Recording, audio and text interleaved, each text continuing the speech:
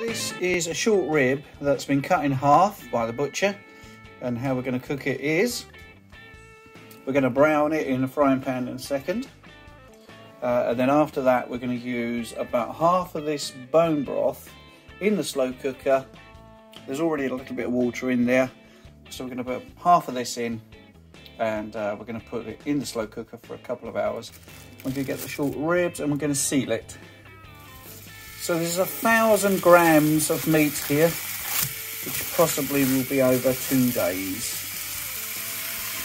We might have it all in one sitting, depends how much I feel full once I start eating.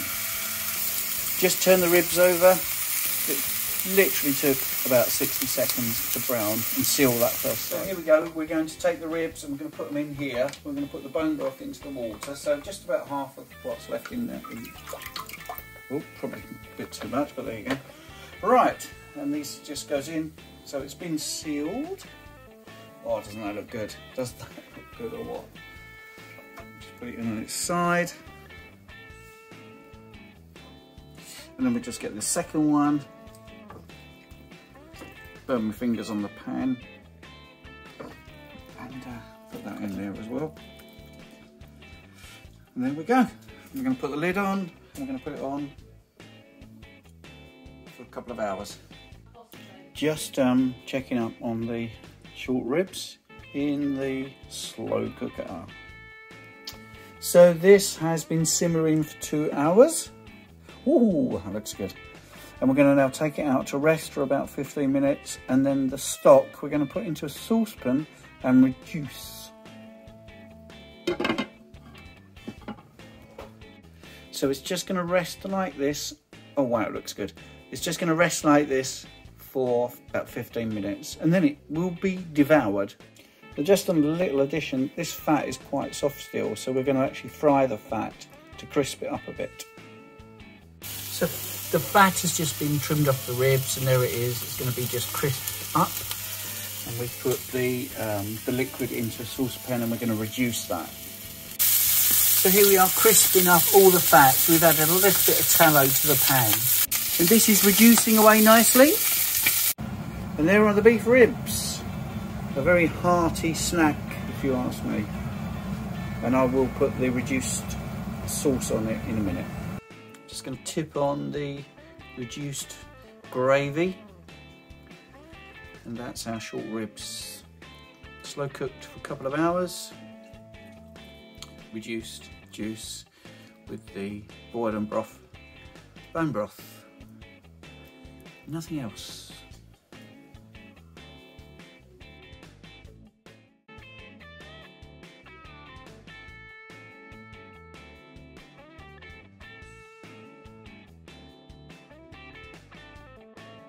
So when you come back from the butcher, you get stewing beef. You got fillet, which obviously be sliced up, obviously the free-range eggs, rump steak, a very interesting dog, a very interested dog I should say, rump steak, lamb steaks, and more free-range eggs. So not a bad shopping haul just from this morning. So that's what a fillet steak looks like before it's all chopped up into steaks.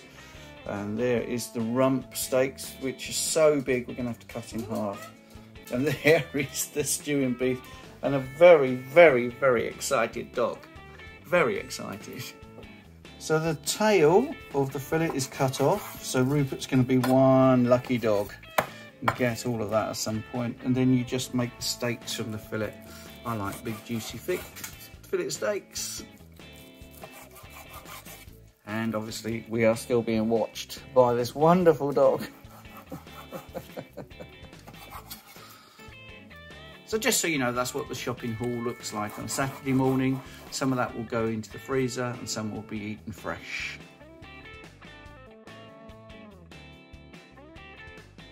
He is one lucky dog to get such. Paw, proper paw. Come on, where's that paw? Thank you. And there's our raw carnivore dog having a little bit of fillet tail. So a lot of people think that the carnivore diet and carnivore breakfasts are a bit samey. Normally the same people that have cereal every single morning of their entire life. So we're going to look at bacon and eggs, and we're going to make it look a little bit different. So we've chopped up some bacon, we've whisked up some eggs, and this breakfast is going to be amazing, but looks slightly different. So for all those people that love cereal every morning, push that to one side, get rid of the grains, get rid of the carbohydrates, and start having a healthy breakfast, which is very versatile.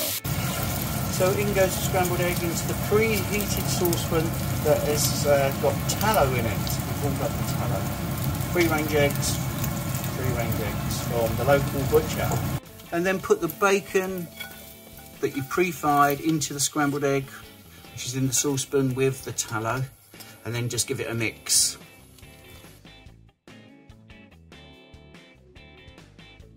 So there it is, scrambled egg, a little bit of shredded cheese on the top, and bacon, just looking slightly different and also yummy. I'm gonna get off the phone now and eat it. So it's the afternoon and we are doing a couple of bits of roasting. We have 380 grams each. They're lamb steaks, they're gonna be roasted. And the beef ribs that we did yesterday, which we did in the slow cooker, so these have been in the slow cooker already. They're going to be roasted, and we're going to compare the taste of straight out of the slow cooker and eaten, and then slow cookered and then roasted and eaten. So if you notice now, I've just got the short ribs and I've put tallow all over it and underneath it, and we're going to wrap it in tin foil when we roast the short ribs. So there are the short ribs, they've gone in and they're going to be done at 180 for about 40 minutes. And the lamb steaks exactly. Hi there, well it's now 4:20 in the afternoon and we're going to make a baked omelette. So there's a pint of cream there and 3 eggs, 3 whole eggs put in there. We're going to whisk that up and then put it into a buttered baking tray. Right, so some shredded up red Leicester cheese and some shredded up cheddar cheese.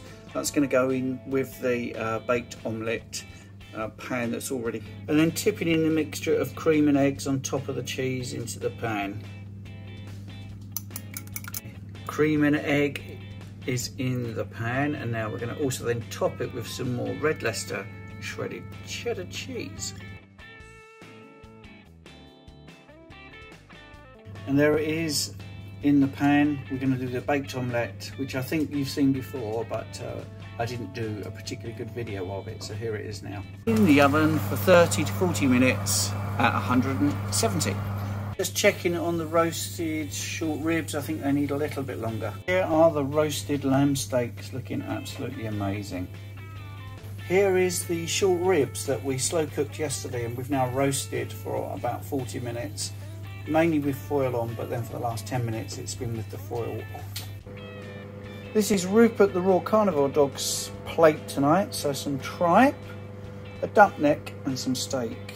And we're trying them on a different way of feeding. We've been using a bowl, but he likes to take the food out of the bowl and put it onto the floor. So we're going to try him with sort of this feeding tray.